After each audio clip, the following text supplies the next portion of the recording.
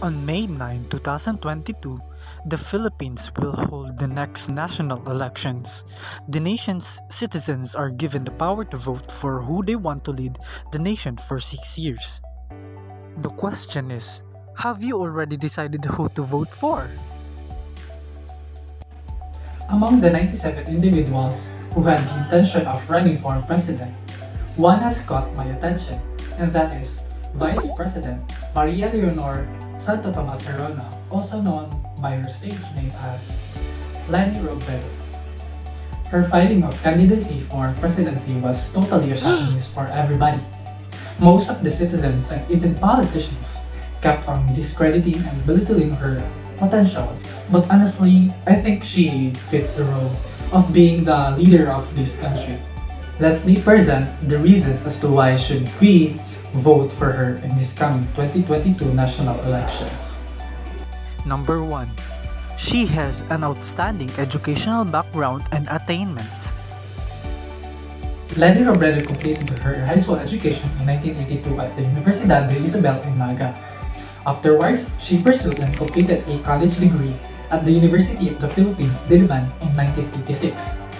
After getting a degree, her education doesn't stop there, as she also secured a degree in law at the University of Nueva Cáceres before taking up her master's degree at San Beda University. By just looking at her educational background, you could say that she is reputable and competent enough to lead the country. But educational background and attainment isn't just the only factor that we should consider. We also have to consider and look for the things that one has done for the country. And this leads to the second reason. Number 2. She is dedicated in serving her own country. She is this type of person that is decent, caring, and sincere. She has done lots of programs and has authored several laws throughout her 6-year term as a vice president.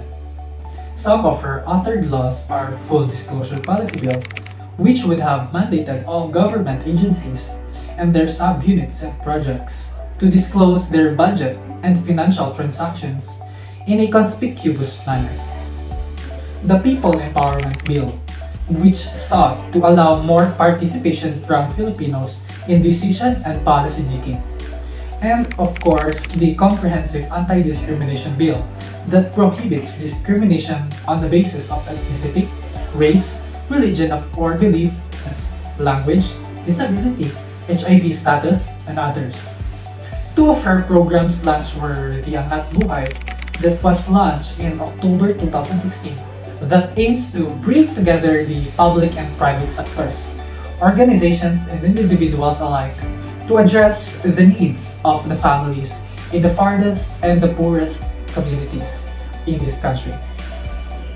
And the program Ahon Laylayan Coalition, which is a platform for determining the needs of the communities, especially for the poorest sectors of the society. Lastly, her response towards COVID-19 is very quick.